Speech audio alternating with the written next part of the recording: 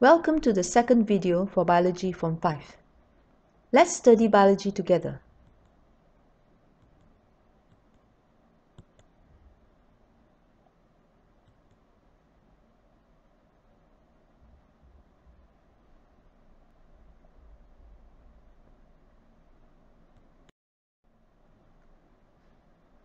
We will be discussing a subtopic in Chapter 2 of Form 5 Biology called locomotion.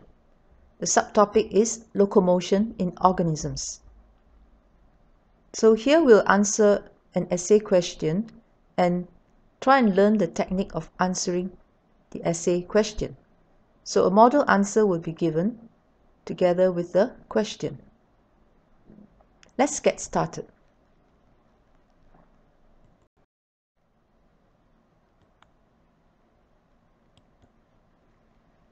To begin, let us discuss locomotion in man. Locomotion means movement. So let's ask this question: how does a person bend his leg at the knee?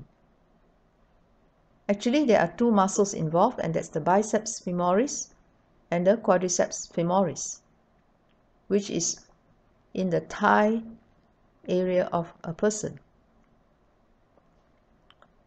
Biceps femoris is a big muscle behind the femur here, and quadriceps femoris is also a large muscle in the front part of the thigh. Most students cannot remember this word, so I'm going to teach you how to remember. To remember these two terms, we have to understand how the name is derived. Firstly, the word femoris comes from the word femur, because these two muscles are just next to the femur. So we get the word femoris. Biceps means that this muscle here has two tendons of origin at the top, but we do not need to know where it is. We just need to know it's called biceps femoris. For quadriceps femoris, the name is quadriceps because it has four muscles, but we do not need to know the structure. There's four parts in this muscle.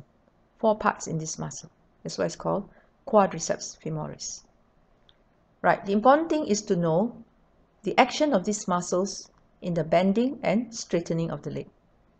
If a person wants to bend his leg, which muscle is involved to contract and bend the leg? It is the biceps femoris, right? It will contract. Now, to understand the movement that is caused by the muscle, just look at where the muscle is attached on the leg. You can see that biceps femoris is attached to the tibia at the back. This is tibia, the bone is called tibia. So, when biceps femoris contracts, it will pull this bone backward, right? And in that way, the leg will bend. So when biceps femoris contracts, it pulls the tibia backwards, and the leg is bent backwards at the knee. At the same time, quadriceps femoris relaxes, right? Because biceps femoris and quadriceps femoris are called antagonistic muscles. When one contracts, the other will relax. They work in opposite ways. That is the definition of antagonistic muscles. Now, the calf muscle is found in the lower part of the leg at the back. We do not need to really discuss the function, but just be aware that when it contracts, since it's attached to the heel of the foot, when it contracts, it will pull the heel to it, and the leg here the foot will straighten to the back. So when it does that, it's actually pressing on the ground, and the ground will push back onto the person with an opposite reaction. Thus, this provides the force for the person to move forward. Okay, but anyway, today we are discussing just the main muscles, biceps femoris and quadriceps femoris. Okay, calf muscle is here at the back, and the front part, you have the anterior tibialis muscle. but these two muscles are rarely asked. Okay, these two we have to know. Biceps femoris and quadriceps femoris.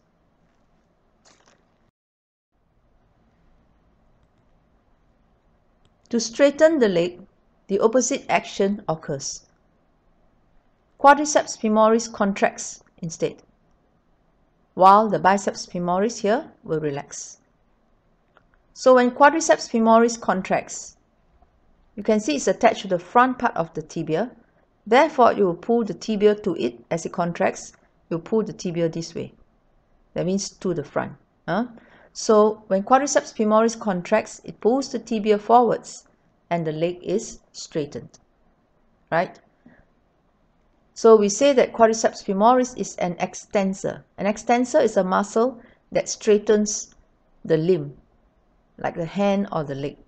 So in this case, quadriceps femoris is an extensor because it straightens the leg when it contracts. Whereas biceps femoris is called a flexor because it bends the leg backwards when it contracts. Right? So flexor and extensor, we also have to know these two terms. For example, in the arm, which muscle is the flexor? The biceps muscle. And which muscle is the extensor in the arm? It's the triceps muscle. Okay, so just a memory aid for you. Biceps femoris contracts to bend the knee, right? So to help you remember, look at the word B. Biceps femoris contracts and bends the knee. Bends. B bends. The other thing is that it bends backwards. Goes backwards. The lower leg will go backwards. And the third thing is the biceps femoris is at the back of the thigh. It's the back part, not the front part. So the B stands for a lot of things. Helps the leg to bend backwards. Also, it is located at the back of the thigh, not the front. Okay, so by looking at this B, we know a lot of things about the biceps muscle.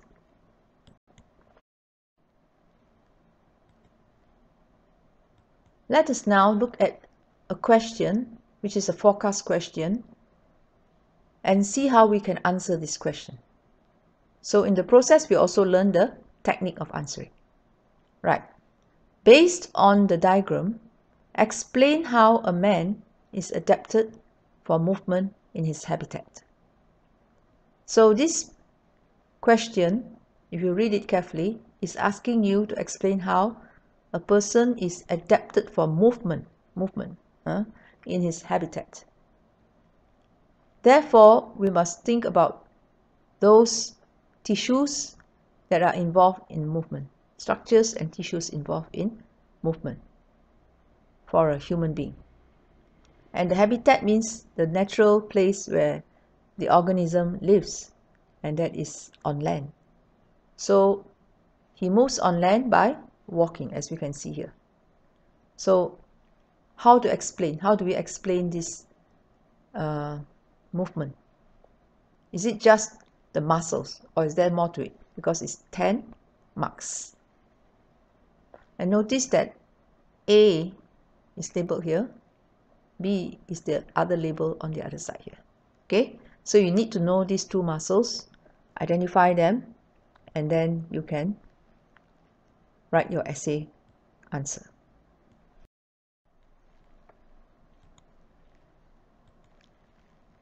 So here's the question again. Based on the diagram, explain how a man is adapted for movement in his habitat. Let's see how we can obtain 10 marks for this question. Movement in man involves 5 tissues and 1 structure. So we must be aware that movement in man is not just caused by the bones or muscles, but there are many other tissues involved. So try and recall back the names of the tissues that we have studied in this topic. Right, so the structure are the joints and the tissues are the bones, tendons, ligaments, cartilage and muscles. So you have to explain the characteristics of all these items here, plus their adaptations. We start with the joint. Now, joint at the knee is the joint between what bones? The thigh bone is called the femur, and the bone on the lower leg is called the tibia. So femur and tibia. And this joint is what type of joint? Okay, it's a bio term, right? Hinge joint. Now, hinge joint allows movement in how many planes according to its definition? One plane. Tendons connect, okay, state the function of tendons. Tendons connect what tissue with what tissue? Muscles to bones. So the tendons are found at the knee area also. And they are, now state two characteristics. So tendons are tough and elastic or inelastic? Okay, they are tough and inelastic. Okay, they have to be inelastic in order to transmit the pulling force of the muscle to the bone. You can even state that here, right? So if they are inelastic, they can transmit the pulling force of the muscle to the bone. Okay, they cannot be elastic. If they are elastic, they are like rubber bands that can stretch. So when the muscle contracts, the pulling force of the muscle cannot be transmitted to the bone. If the tendon is elastic, tendon will just stretch and not be able to transmit the pulling force of muscle to bone. So tendons are inelastic, right? Now we talk about the next tissue is the ligament. So ligaments connect what tissue to what tissue? Bone to bone. And they are, now they are very different from tendons. They are tough and elastic, right? They are elastic. You can even elaborate here and say that they hold the bones together and they also prevent dislocation of bones.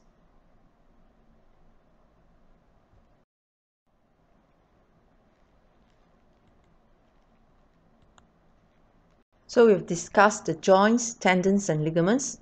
Let's go on to the next tissue to discuss, and that's the cartilage. Cartilage at the ends of the bones. What is the function?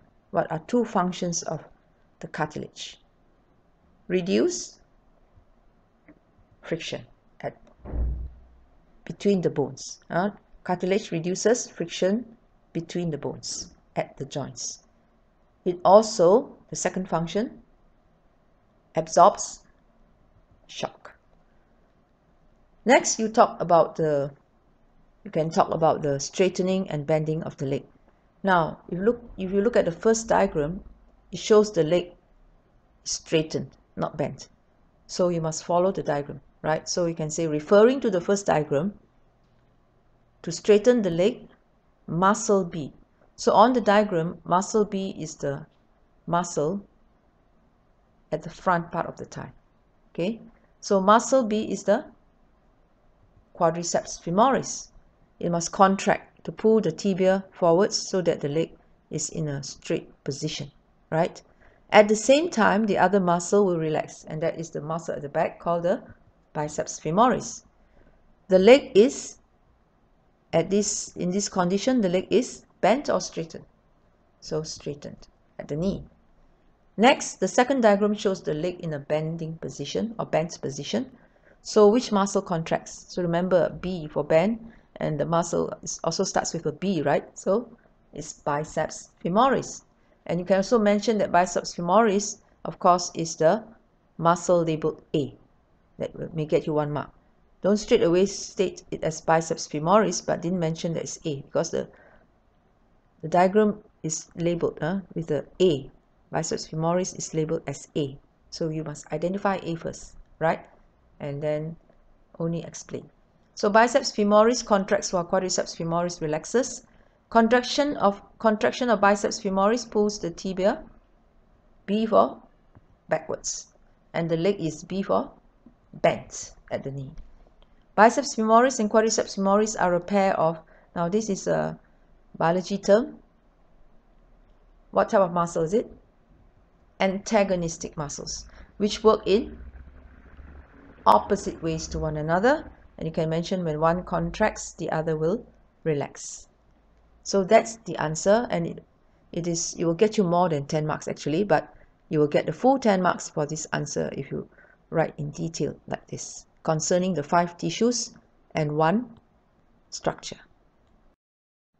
Here is a good mnemonic for you to use for essay questions like the one that we just discussed, where you have to know the 5 tissues involved in support and locomotion and 1 structure, that's the joint.